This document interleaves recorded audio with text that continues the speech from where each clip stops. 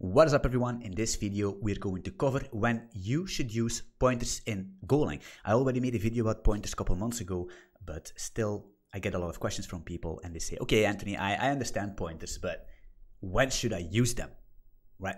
That's what we're going to cover. But before we continue, if you're not yet subscribed to my channel, consider subscribing, give me a thumbs up, leave some questions in the comments to boost these videos. You will do me an enormous favor. And of course I also have the my Discord community. Jump into there if you want to be educated with all tech-related shenanigans, right?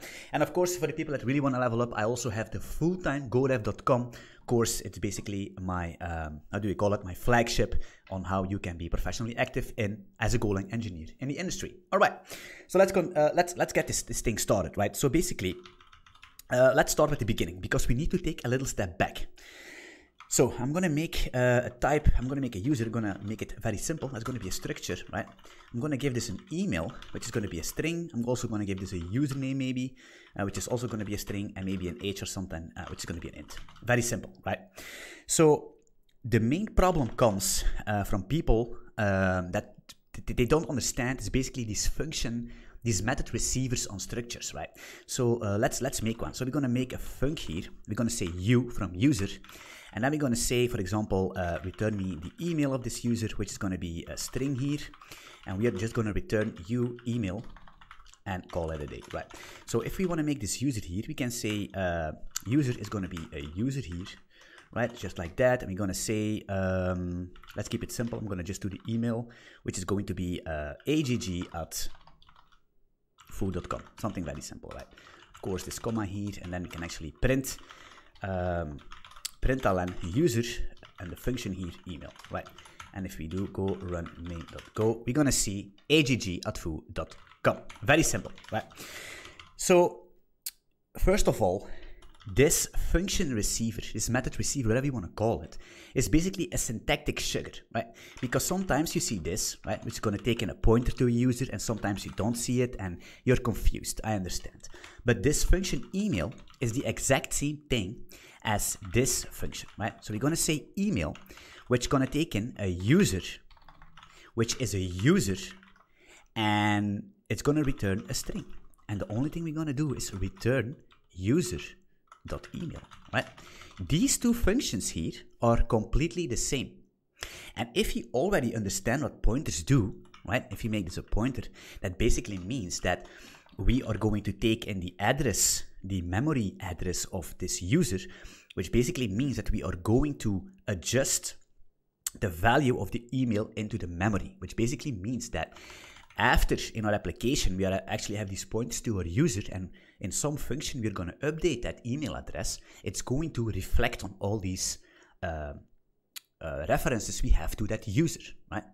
So that basically comes to the first point, because using pointers, it can be very technical, a lot of use cases here and there, and I don't want to overburden you with all these technical shenanigans. So I'm going to give you the best tip you can ever have for that, right? And basically, when are we going to use them, right? When? Well, the main reason is basically when we need to adjust the memory. Actually, when we need to update state. I would say state, right? When we need to update state. In this case, guys, this email is basically some kind of a getter, right? We don't do anything. The only thing we do is just return the email of the user. We don't need a pointer for that, right? So we can just do this, right? But let's say we have another function here, and we're going to say func user. Let's make this a user here, and we're going to say, for example, set email. I don't like setters, to be honest, so I'm not gonna, it's gonna be the most best example I could give, but I'm gonna call this completely different because I hate setters and getters. We're gonna say adjust. Actually, let's do that. Let's do update email, right? Update email. We're gonna take in an email here, which is gonna be a string. That's fine. And then we could say, for example, user.email is email, right? If you try this, it's going to be a big problem, right? Because like it's the same like in the previous video. If I say user, update email, and I'm going to say foo@bar.com, right? And I'm going to print this email here, right? You see, it still keeps agg@foo.com. Even though we are updating this email here, right? That's the basic pointer shenanigans, the classic pointer stuff. And that's because this user is no pointer. So if you have no pointer, we cannot update the state. We will update the state in the scope of this function here, right? In the scope of this function, the email address will be the one we specified. But once that function is returned, once the function is completed, once that stack that's being created for that function is completely eliminated, the user email address will be back to the email address it has in its memory, which is agg. So to fix that, we need to make it a pointer, right? The problem is going to be, right? Let's run this again real quick, right? Well, actually, it's fine. Let's keep it like that. So you can see that this updated, right? Because you could also make user here a pointer and all that stuff, but let's keep it simple. So now you can see that it works, right? So now we are updating the user email to foo@bar.com, and if we print the email, we are going to see that it's actually foo@bar.com and not the previous one, because we have made this update email into a pointer, right?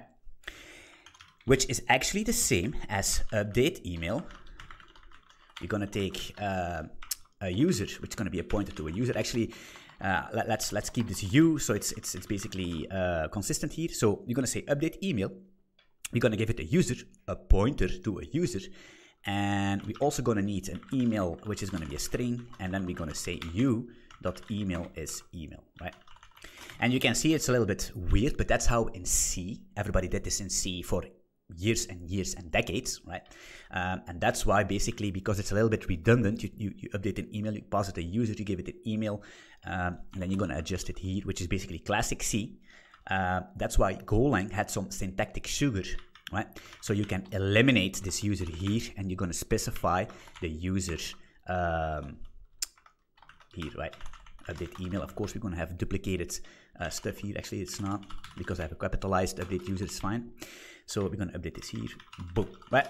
That's the thing. Let's run it again. Go run main.go. Boom. And you can see foo@bar.com.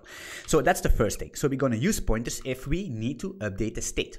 Of course, there are some edge cases. For example, when do we also want to use a pointer? Even though this email here, we don't want to use a pointer because we're not updating the state.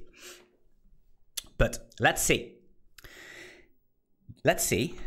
go back to the basics, right? So first of all, a pointer is going to be 8 bytes, right? So that basically means that if you use a pointer here, right, here for example,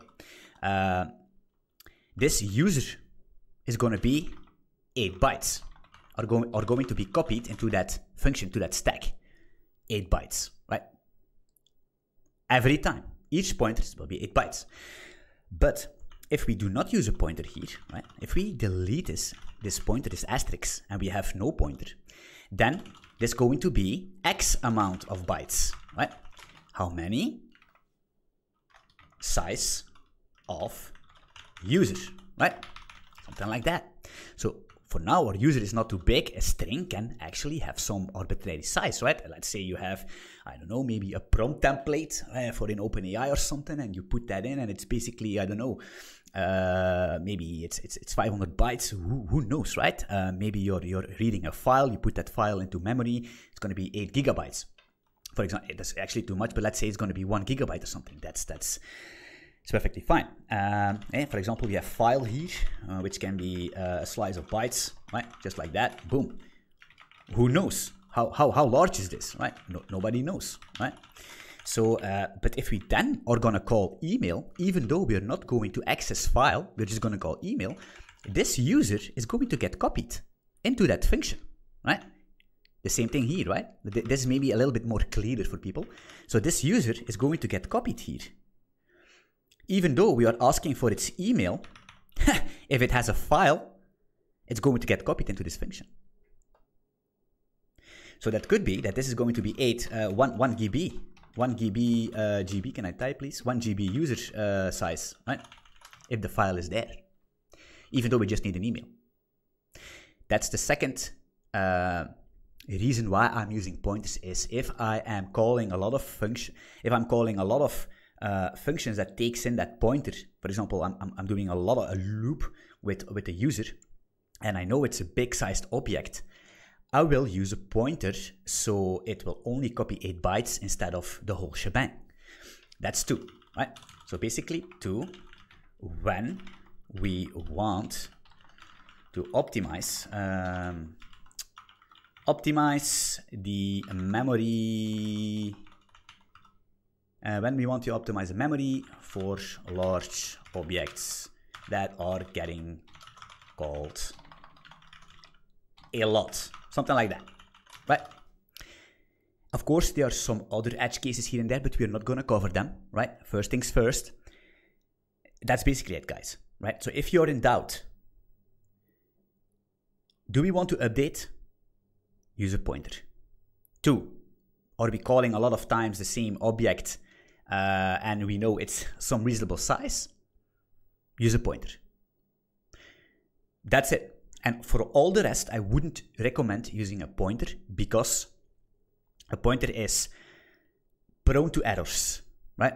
Because a pointer, if you have a pointer sitting, a user object sitting across your application, and you're going to update it somewhere, it's going to get updated everywhere, and debugging that, good luck, right? And also the nil pointer dereference is a little bit annoying sometimes, hard to debug, and they are inconsistent, right? It could be on runtime, and that's basically something we don't want. So if we have no pointer, it's easier to be deterministic. But hey, these things comes with experience too. If you feel confident, you can play around with that. But I'm overusing pointers. I will be completely honest with you guys. I'm not perfect. I tend to overuse pointers because sometimes you're going to have a function, for example. I'm going to show you func, for example, get user, right? And that's going to return I'm going to return a pointer to a user here and an error, right? And the reason why is because then I can return null error, for example, right? In this case, it's going to be fmt error f foo, right? You know what I mean? Because otherwise, if you do not have a pointer, I need to return this, an empty user object, which in my opinion does not make a lot of sense because you're going to return a default initialized user, if you know what I mean, right? So for example, you have a user with a lot of fields. All these fields are going to get initialized to 0. They will not be empty. They will be the 0 value of that type. A string is an empty string, an integer is 0 and all that stuff, right? Bytes can be nil and all that thing, right? But that doesn't make any sense to me. For me, it makes more sense to have a nil here.